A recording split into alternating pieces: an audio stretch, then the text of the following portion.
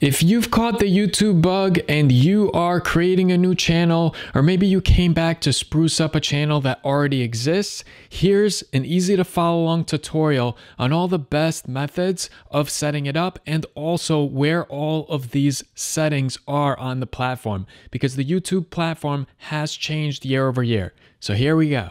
So for those that don't know, I run a web design, photography, and SEO firm over here in North Jersey and New York City. And my social media, it's kind of dedicated to other things. So for instance, the Instagram, where I have nearly 18,000 followers, it's all dedicated to dance. And my YouTube channel, which I'm approaching 20,000 subscribers on, it is dedicated to, honestly, whatever I'm interested in the most. But it is an educational and tutorial channel. So to give you guys an overview, back in the day, I used to cover a lot of 3D printing tutorials. Some of the videos, they would pop off, and I used to actually run a 3D printing benefit corporation. I'm still involved where I design and print for hospitals, some prototypes, and I present in 3D printing. It's still a passion of mine. But my YouTube channel, I kind of switched gears during the pandemic and I started making a bunch of loot off of stocks and crypto.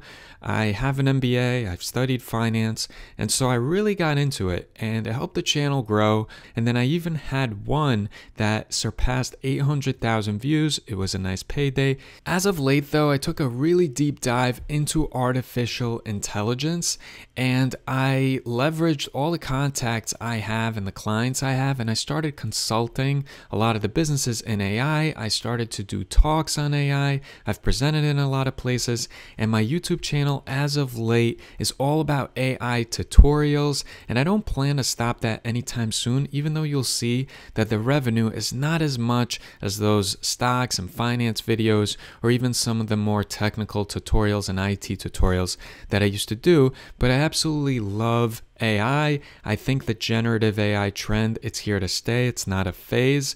And so I'm going to keep dedicating the channel to it. And one thing I want to show is that you can switch topics and still have successful videos. There's a bunch of videos I have with 20, 30, 40,000 views that have to do with AI. And what I want to cover in this video is the settings on your YouTube channel that will help you if you're just running a channel that's geared to a specific topic and you want to keep it that way, or if you're actually going to switch topics like I did. Here are some helpful settings that are going to assist with that, and I'll actually probably cover all the settings here so that if you're new to having a YouTube channel, you can understand it fully. So the first thing you're going to want to do is navigate to studio.youtube.com. And then over here, if you scroll down, you're going to see customization. You can then select this basic info section right here. And here is where you can input your description. This is going to be really, really helpful to tell Google and YouTube exactly what to showcase you for. So you're going to want to infuse it with some of those keywords. And there's actually a section that you can actually include specific keywords for what you want to rank for. So let me show you that now. Where you can find that is if you click on settings right here. So we'll actually probably go through all of these settings and I'll point out which ones are really important as far as ranking, or if you're changing the topic of your channel, which ones to tweak. So first things first, default units for the currency if you're a monetized channel. This is just selecting the currency that you want displayed in your YouTube Studio account. If you select channel, the country of residence, that's obvious. And over here is a really important part. These are the keywords. So since I'm doing a lot less of 3D printing and even stocks and crypto, I left those towards the end, and I want to include a lot of keywords that deal with artificial intelligence, AI, generative AI, AI news, and then computer tutorials, educational content, stocks and crypto tech tutorials towards the end. I would definitely place the keywords with most importance to you in the beginning rather than at the end. And then if you select the advanced settings option under channel, you can see here that they ask if your channel is made for kids. Now, I have found that the channels that select yes, set this channel is made for kids, you're really going to take a hit with your views. Unless you're really putting out content that's just meant for kids, then I would highly recommend that you select no, set this channel is not made for kids. I never upload content that's made for kids. If you look at feature eligibility, you'll actually see, especially if your channel's new, if you qualify for the standard features, intermediate features, as well as advanced features, and you could read more about it by hitting the drop downs here. For the upload defaults, this is basically when you upload a new video, you can have a bit of a shortcut where you specify exactly how you want things to appear. So for instance, if you're just doing 100 tutorials on how to code in Python language, your description is going to be similar across the board. And so what you might want to do is just have a template here, so that way it loads up every time that you upload a video. The description will already be there and you can just modify as you see fit. Because my titles are always different, I leave that blank, and here all I did is I linked to some of my social medias and I wrote some of the stuff that I include in every single one of my videos, and I started the whole hashtag thing.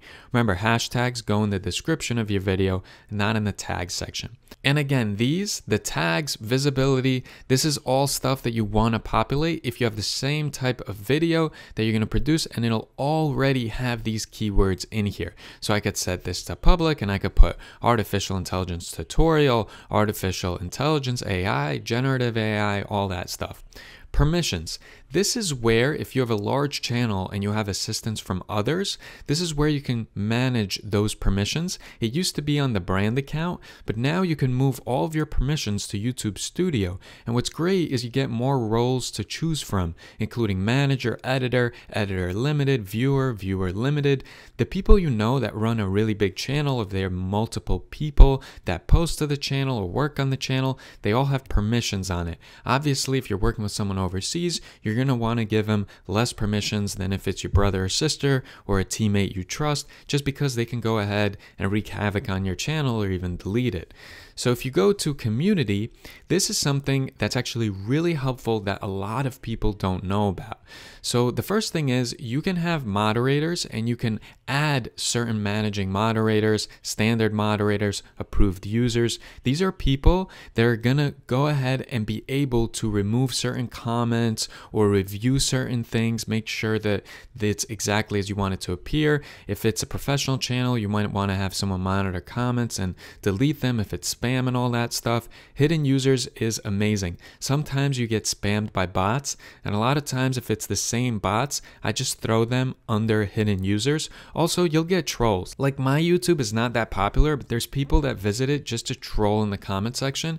So I just drop them down here and then it's invisible. They see it, but nobody else sees it, which is perfect. The other really helpful thing is blocked words. So any future comment that contains any of these words, they simply get blocked in my comment section. Because I used to make videos on crypto, I have so many scam artists that visit a lot of my YouTube videos, and they try to shill for their shit coins, and they try to put all these things like, you know, contact us on Telegram or WhatsApp or invest in Postchain and all this stuff. So I just throw these block words here, and it doesn't matter how many bots they send to my YouTube channel to go ahead and leave some ridiculous comments trying to garner attention for their coin that they're shilling, it's going to go ahead and it's just not going to show it. It's going to block it. The other thing that I toggled on here is to block links.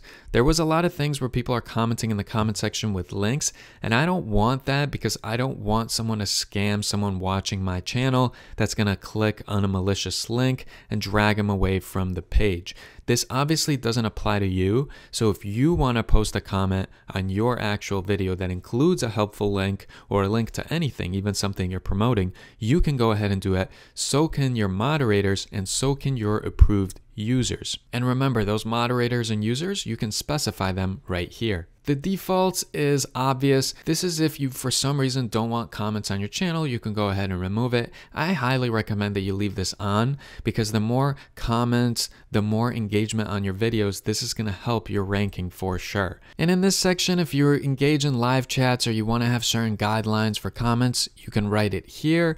The creator demographics, this is just a survey that helps YouTube gather more information and understand your channel better.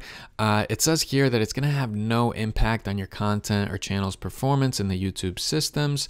So if you want, you can take this survey to help YouTube out, I suppose. And the agreement section, this is just when you can read through a lot of the rules and regulations that YouTube has in place. Some of this stuff is really interesting. Again, I'm not going to cover in this video because I don't want it to be snooze time. Some of these are quite long, but it's a really, really helpful read, and you'll understand all of the guidelines and terms that you've agreed to on your channel. I really appreciate you guys for watching this video in its entirety. For me personally, YouTube has been a godsend. It has allowed me to sharpen my skill set when it comes to articulating, when it comes to editing. It's also been helpful to pad the bank account here and there, especially when certain videos go viral and get a lot of views and ad revenue.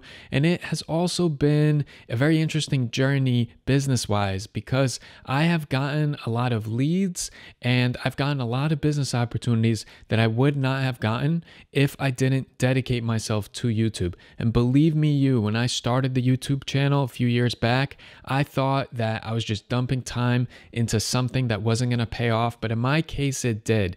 It doesn't mean that it's going to work out for everyone, but YouTube is something that I have learned a lot from. When I was sharpening my skill sets when it comes to photography, videography, or web design, or trying to learn how to program, I was using YouTube tutorials. I've been doing that for nearly a decade. And so my way of giving back was creating tutorials as well. And so hopefully with continued support and subscribers and likes and comments, my motivation stays high for continuing to make this type of content. I will say it is not the easiest journey. There's a lot of time, effort, dedication that you're going to have to put in. There's going to be a lot of flops. Again, I want to reiterate that speaking of flops, I've changed the theme of my channel a few times, and that's not the most recommended way of doing things, where I started as 3D printing and then I kind of dove into analytics and finance and even stocks and crypto. And now for the past year or so, I've been doing AI, and I think I'm going to continue to do that for many years to come. I'm neck deep in artificial intelligence, but I have been able to see continued growth in my channel. And I think a part of that was because I adjusted these settings when I went ahead and changed the topic of my channel. But even if you don't change the topic, even if your channel's the same from the start, which is the preferred way, everybody says that's an expert in this space, they say that you should start very specific and stay specific and don't go off course like I did. But even if that's you, go back to these settings, take a look at the keywords, take a look at the descriptions, and make sure that it still very much applies to what you do. And if it doesn't, tweak that, and you might see some really great results when it comes to the traffic that you generate on your YouTube channel, and hopefully the amount of money and ad revenue that you see coming in. So I hope you guys appreciated this tutorial, and I hope you stick around because there'll be plenty more tutorials dropping from Promo Ambitions in the near future.